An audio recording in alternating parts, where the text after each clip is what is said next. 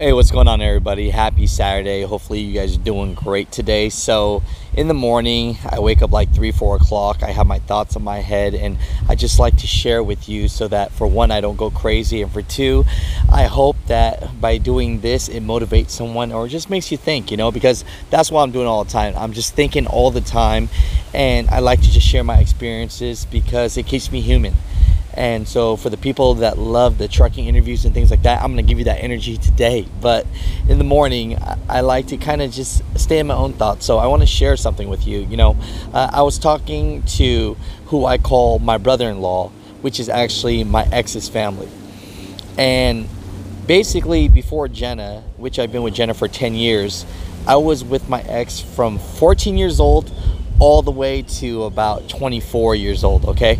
So she was a big part of my life. But the reason why I want to bring this up is, a lot of us, we go through these experiences.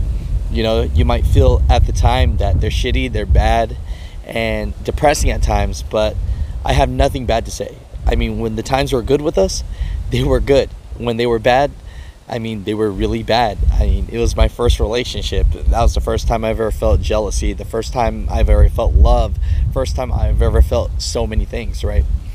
But I want to give her some props right now. And really, I'm going to be honest with you guys. I didn't think I was going to go to college. I didn't think I was going to do anything. Because when I was 18, I started washing cars. And I started selling cars at Toyota about 18 years old. And I was doing pretty good. I was selling like 5, 6, 7 cars a month. I saw my first paycheck, like, dude, I'm making like $5,000 a month at 18. Forget college. And she basically told me, if your ass don't go to college, I don't want to be with you. If your ass don't go to college, you can't be around my family. And for me, I was like, damn.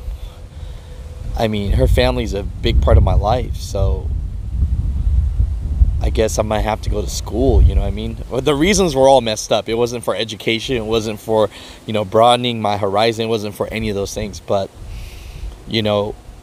I thought about that and I go, you know what? If I didn't go to college, I wouldn't have met some of my best friends. If I didn't meet some of my best friends, I wouldn't have my ideas.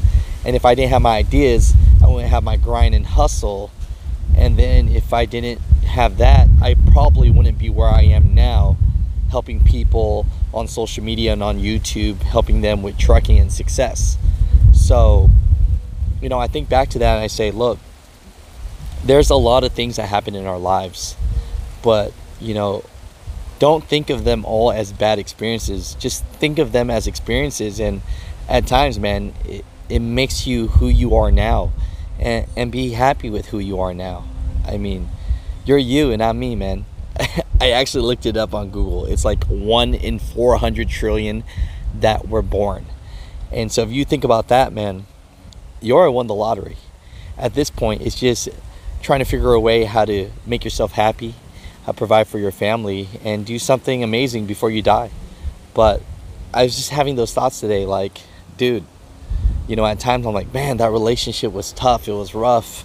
Sometimes I wish I never had it. But in reality, if she wasn't in my life, I was just one of those kids.